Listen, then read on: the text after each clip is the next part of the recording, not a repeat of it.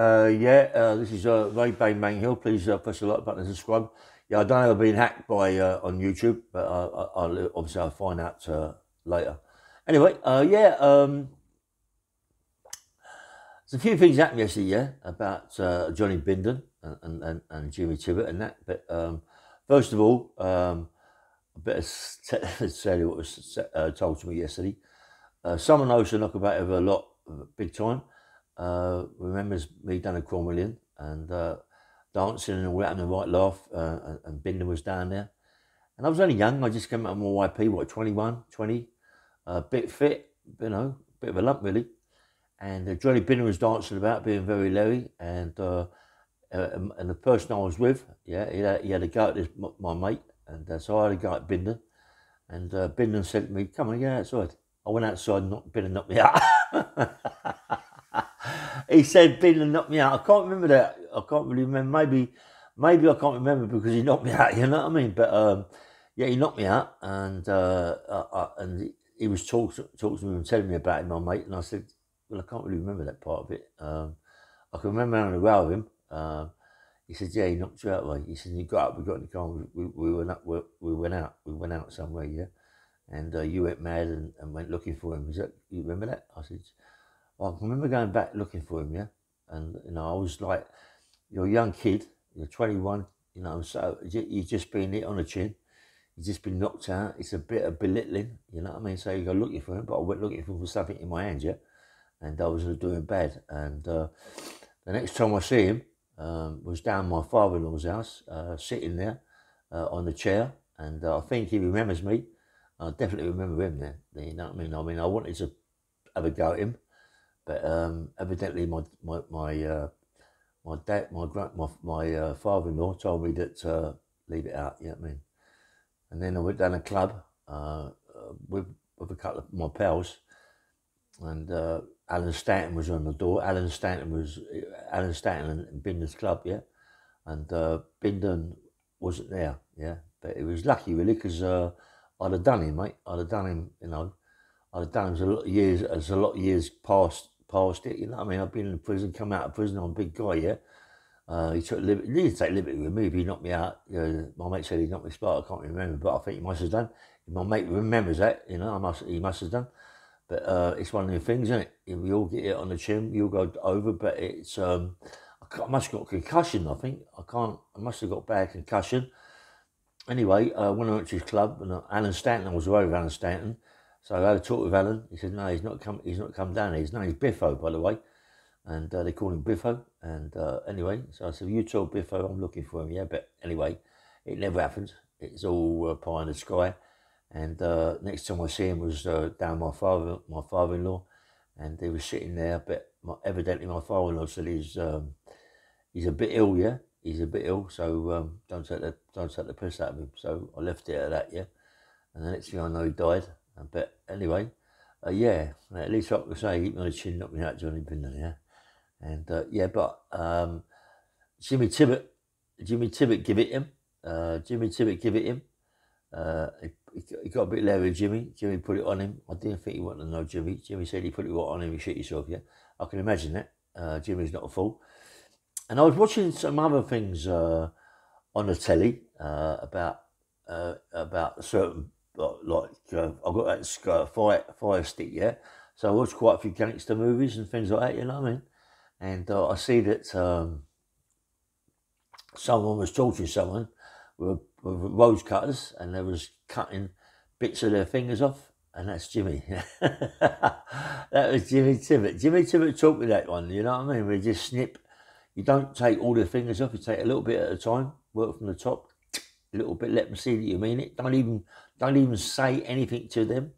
Just snip their fingers and then tell them after you've nipped it, you know what I mean? Say, "Listen, this is what happens. I took a little bit of your finger. I ain't mucking about, mate. You either pay me the money or I take another bit of your finger. Then I'll take another bit of your finger. And in the end, I'm going to take all your four fingers and thumb. And then I'll start on the other hand. Then I'll start on your toes. And in the end," Jimmy was telling me all this, right? And it's true. You only got to do a little bit, mate, and they soon scream and shout and give you whatever. But if they don't, they wind up losing their hand or they wind up losing their toes. So it ain't worth it. And also, then I see one when they was nailing people to the floor, and nailing people on a door, like a cross, with big 4-inch nails, and I got that. Jimmy taught me that one. That's a big one that Jimmy taught me, and that's a bit of a bad one. Being nailed up like that, you know what I mean? Because I should imagine it's unbelievable. The pain's unbelievable. Mind you, I should think the pain's unbelievable. The fingers being chopped off, but it's a bit more painful being nailed, and in the ankles and the hands. So you know, I've seen it a few times happen, and I've seen people laying there with being stapled to the floor, and I've seen people being stapled to the doors. How about that then? And being nailed to the doors.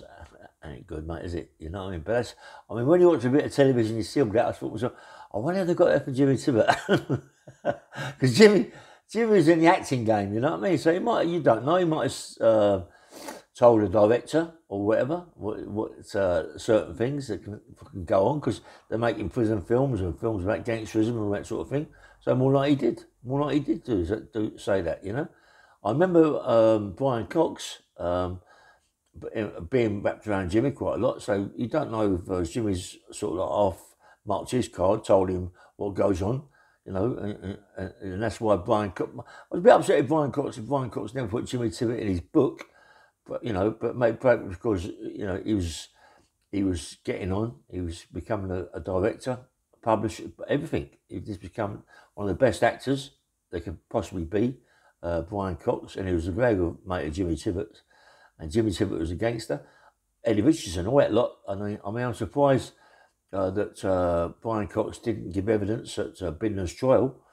You know, because Bob Hoskins did, and Bob Hoskins was mate with Brian Cox.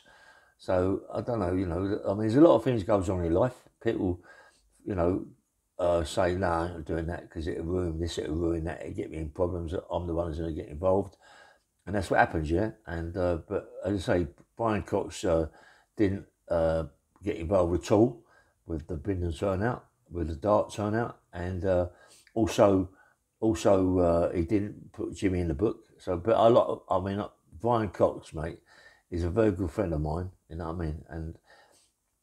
And he stood bow for me. And another thing, Brian Cox used to go around my mum's house for dinner, and he liked my sister Dinah. He really did like my sister Donna. My sister Donna was a very, very good looking woman, you know what I mean? And she loved the horses, but so did Brian Cox, you know. Anyway, and my mum used to cook him dinner, you know. I didn't even know that, you know what I mean? I was in prison at the time. But it's nice, isn't it? You know what I mean? And now he's a multi-millionaire, multied up. I'm not on about the money, but he lives in America. He's a big director, publisher. He's a director, publisher. He's everything, really. All in one, actor, and so is his son. But I'd love him to get in touch with Brian Cox, you know what I mean? Imagine him getting on the podcast. Imagine Brian Cox just talking to me, that'd be fantastic. But that will never happen, you know what I mean? But you never know.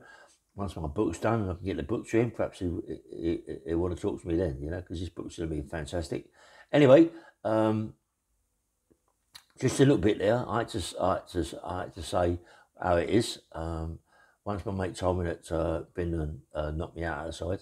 But, you know, I can't remember. I must have had bad concussion, but that's life. Unless my mate's winding me up, I can't see it. But he just said that's how it is. I remember going back looking for Bindon, but maybe that was the reason why. Anyway, please press the like button and subscribe, and have a nice day. I don't know if it's going to be sunny or what, but it's warm anyway, isn't it? Take care anyway. Have a nice day. Bye-bye.